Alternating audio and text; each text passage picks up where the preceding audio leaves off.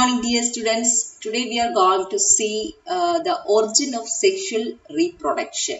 In the last class, we have learned about the role of nucleus in the developmental morphogenesis.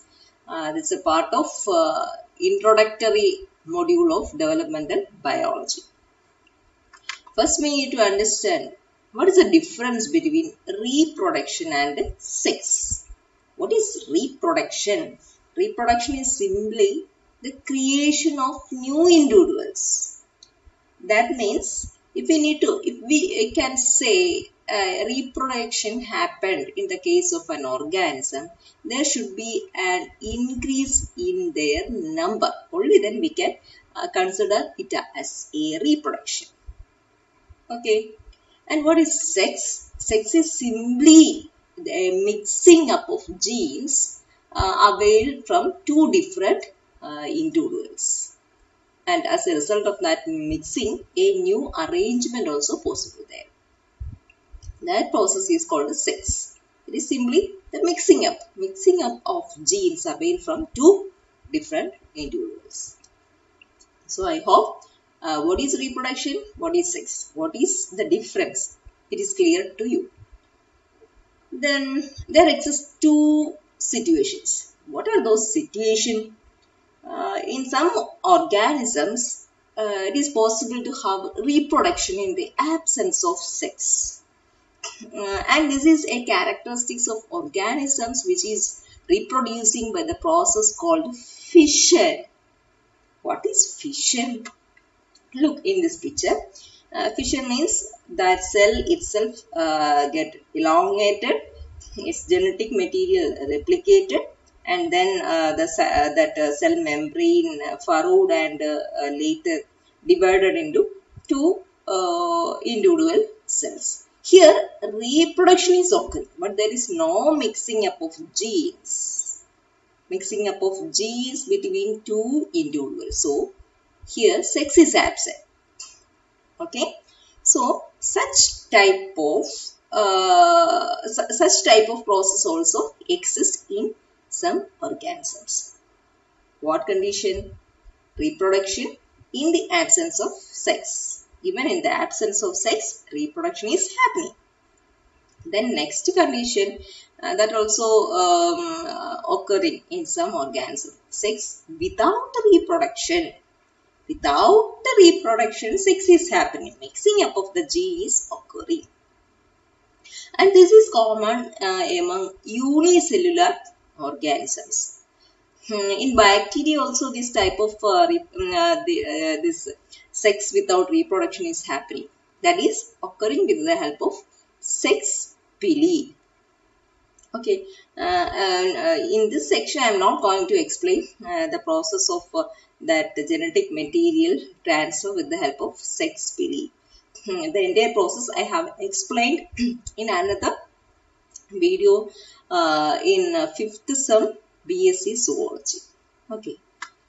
So for an example, to understand sex without reproduction, we are considering protists, and from the protists specifically we are considering paramecia. Next we are going to see what is happening in paramecia. How their sex is occurring without reproduction. That we are going to see next. In paramecia, reproduction achieved through fission. Reproduction is happening, that is by fission, and sex is occurring through conjugation. So these are two paramecia, and they come closer, and as it comes closer, its oral apparatus get united to form a cytoplasmic channel here. Okay. And in the meanwhile, what happens? That macronucleus. Before that, I need to familiarize you about two different types of nucleus here. The paramecium have one macronucleus and one micronucleus. Okay. Then as it comes, meet together, a cytoplasmic connection is forming there, and later the macronucleus degenerates. That is the next stage. After the macronucleus degenerate, the left micronuclei undergoes meiotic division. Meiotic division, and as a result, 4 haploid micronuclei is forming in each parenchyma. Okay. And among the formed 8 haploid micronuclei, all but one degenerate. Means all the rest 3 among the 4 degenerate by keeping only one as intact. Okay. And what next is going to happen to this remaining single micronuclei haploid? Look, this is haploid also. That is also very important. This is haploid. What is going to happen this one? Yes, it undergoes a division to produce 2 micronuclei. And its name also distinct. One is a stationary. I will write here. One is a stationary micronuclei, and another one is called migratory micronuclei. Okay. And the migratory nuclei that is present in each parenchyma moves to its counterpart through that cytoplasmic channel. Okay. By that way, exchange of genetic material, mixing up of genetic material is happening there. Okay. Then what happens? These 2 micronuclei combines each other to form a diploid micronuclei. And this diploid micronuclei then again undergoes mitosis, not meiosis. Undergoes mitosis to form one macronuclei, one micronuclei. It is forming mitotically. That means they are diploid. And here up to this stage, there is no reproduction, but sex is happening. Okay. In the earlier slides, we have seen that the 2 significant processes, that is sex and reproduction, is taking place in single. That means in some cases reproduction is taking place, and in some other organisms sex is taking place. Here we are going to see in this slide both the sex and reproduction is taking place in lower forms, in unicellular forms. The example we consider here is Chlamydomonas, that I am going to explain in this slide. Chlamydomonas, it is haploid cell types, and there exists plus mating type and minus mating type. Okay, and when these 2 different types meet together, they come closer and they recognize each other. How the recognition is happening? That is with the help of the coiling, entanglement of their flagella. They touch each other, recognize each other, and they come together. Okay.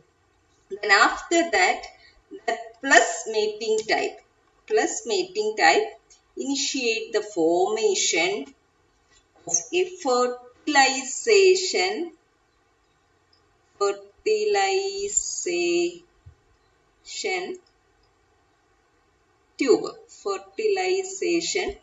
tube. Okay, which mating type initiate the formation of fertilization tube? The plus mating type. Okay, there's next going to happen here. that the fertilization tube is forming, and after forming the fertilization tube, these two mating types fuse together after combining its cytoplasm and all contents. Okay, and one more point we need to understand here is that how that fertilization tube is forming. It is occurring because of the polymerization of actin monomers. Actin monomers. Through such type of monomers polymerization, here this fertilization tube is forming. Okay.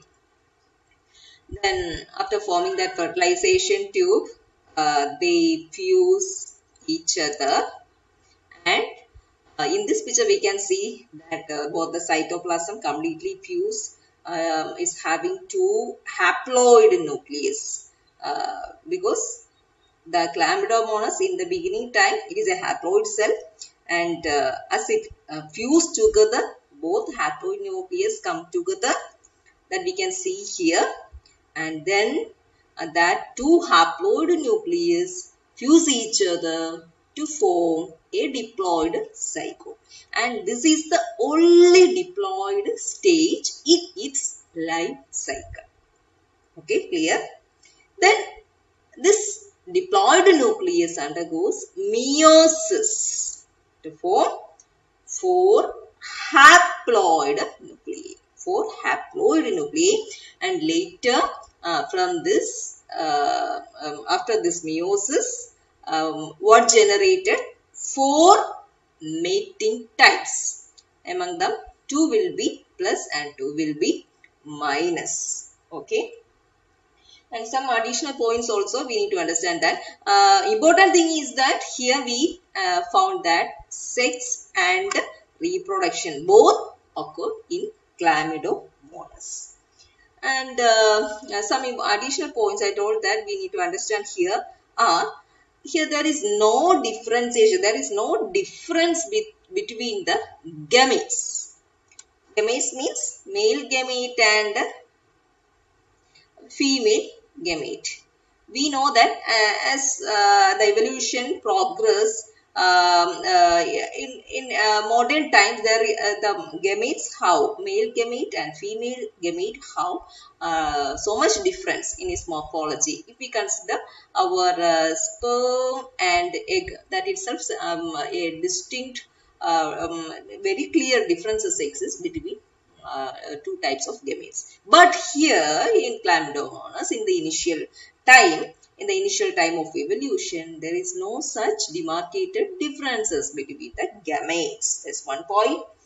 And also the process, mitosis and meiosis.